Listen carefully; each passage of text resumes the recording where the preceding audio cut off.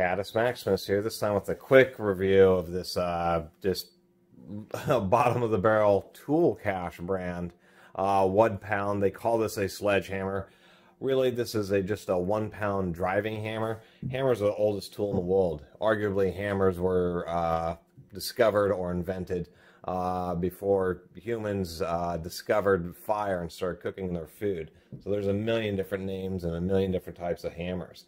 This is 1 pound, 16 ounces, just like a regular carpenter's hammer. I've gotten a lot of heat for using this in all sorts of situations I shouldn't when I have used hammers on my channel, so I have this one just for general beating.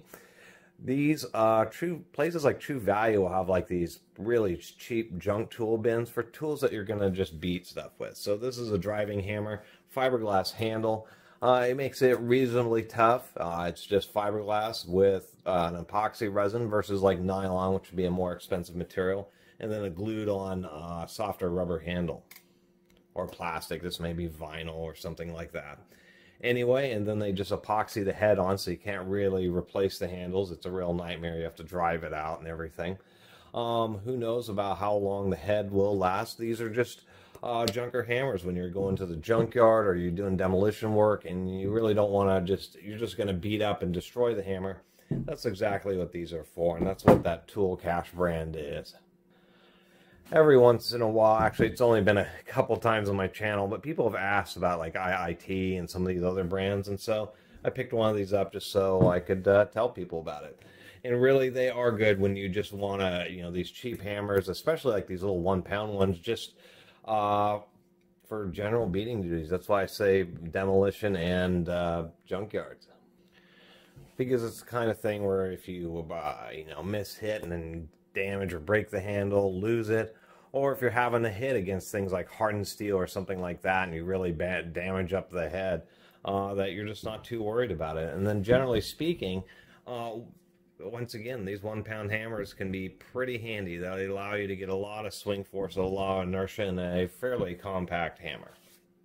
No, these wouldn't be considered engineering or striking hammers. That might be something more like in the 2.5 pound range, like this S-Wing here. Anyway, what this is good for, I got a screw here. This is going to be kind of funny. I don't even know where my don't know where my nails are. But maybe you're in a situation where you have to drive a screw like a nail. It's not really recommended. I'm just doing this to see if the hammer face really gets just beaten down by the screw, or because they say it's drop forged steel, but they don't say if it's really hardened. And we'll see here. But these hammers really give you a lot of whoop.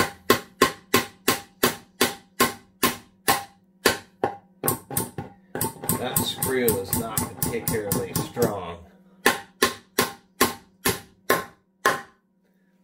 So, one, you can drive a screw like a nail, and then two, the head is definitely hardened. I can tell you that. I can't feel any damage. It's just a little plastic anti-rust coating. There you go. So there's my impression on probably the best tool of with the tool cache brand that True Value has in their bargain bin. And the one thing I can say is, at least when they did epoxy it, we can see right there that they did fully glue all the way through the handle. A lot of it's probably something they've learned, because nobody will take them, because the ones that they don't properly epoxy, the heads really do want to come off pretty easily. That was always the problem with the really cheap, from you know, many years ago, cheap fiberglass handle hammers, is the fact that the epoxies, they just put a little bit in and the heads would just always come off. So anyway, just a neat little driving little 1 pound driving hammer.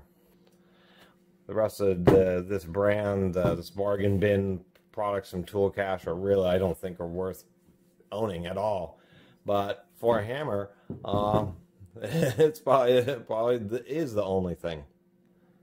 And it happens to fill that little niche of a 1 pound driving hammer, because it seems all the other nicer brands, it's always, they get them in either the carpenter's hammers or the heavier, like engineer's hammer, you know, the 2, 3, 4 pound range, or sledgehammers. So I don't know why stores don't have more of these. Anyway, I really appreciate everybody who's been watching and subscribing. And if you haven't subscribed, please do. Until next time, Catus Maximus out. you.